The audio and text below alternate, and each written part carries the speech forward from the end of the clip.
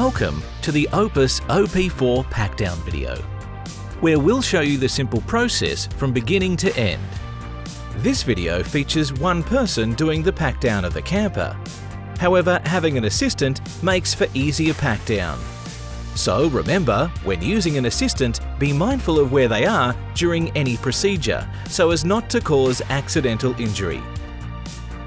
The first step in packing down your OP4 camper starts in the interior with the lounge. Here we have the folding table, the 3 base cushions, the 2 side cushions, the 2 corner cushions, and the rear back cushion.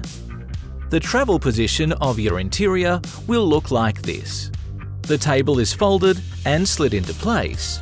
The rear back cushion is placed on top of the table. The 2 corner cushions are placed on the floor, and the 2 side cushions are placed on the bench seat.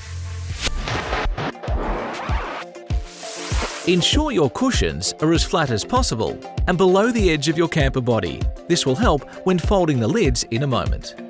Before exiting, remember to open the shutoff valve located just near the door, as this will allow easy inflation of the tent the next time you use your OP4.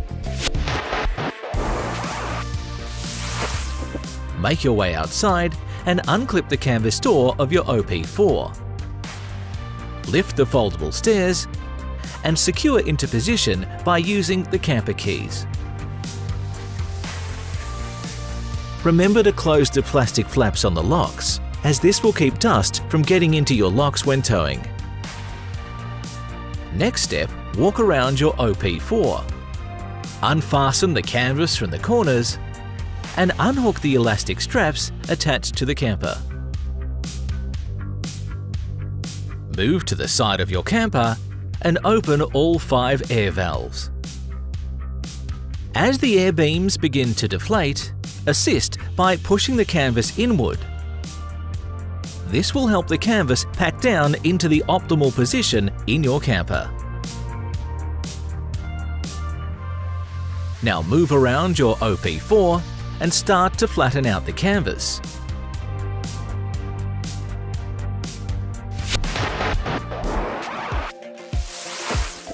For those with an annex attached, please refer to our video on packing down your annex for further information on this step.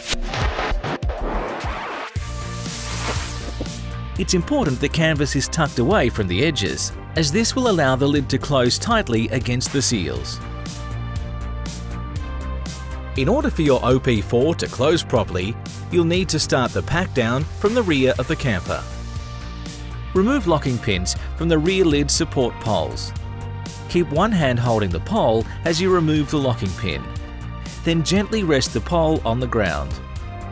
Ensure the locking pins go back through the hole. Repeat this process on the other side. Fold the rear lid over.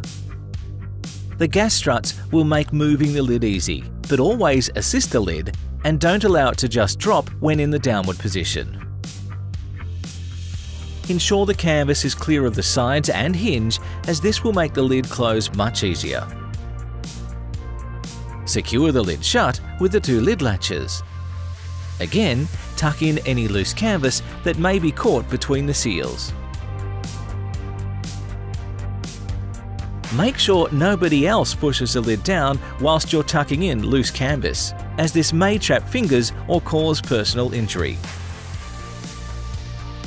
Move to the opposite side of your OP4 and do the same.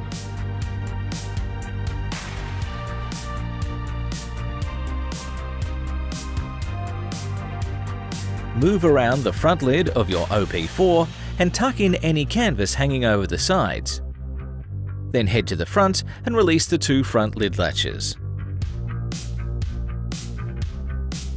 Fold the front lid over.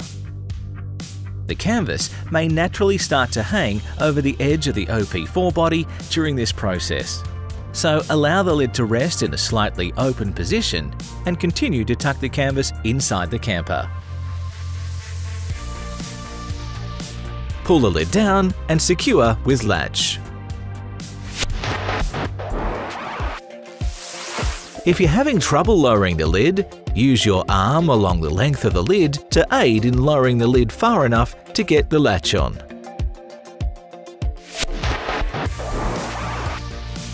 Move to the other side of your OP4 and secure the remaining 2 latches.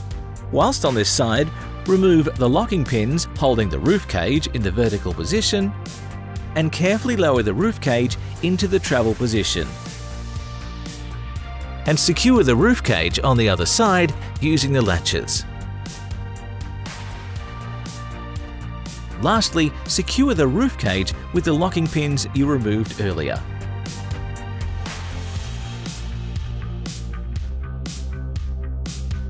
Now head to the rear of your OP4 and place the bed support poles into position. Then lift the spare wheel and secure with the locking pins. Gather the latch pins from the control panel compartments and move around the OP4 and secure all the latches with the pins.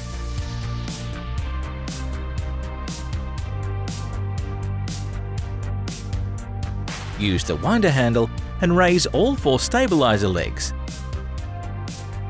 and lock them into the travel position.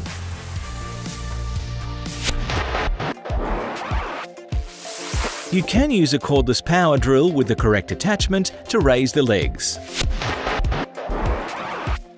It is recommended that you leave the wheel chocks in place until your OP4 is connected to your vehicle. Once that's done, then remove the wheel chock or chocks and store them in your OP4, ready for use next time. Lastly, head to the control panel and turn off the power buttons.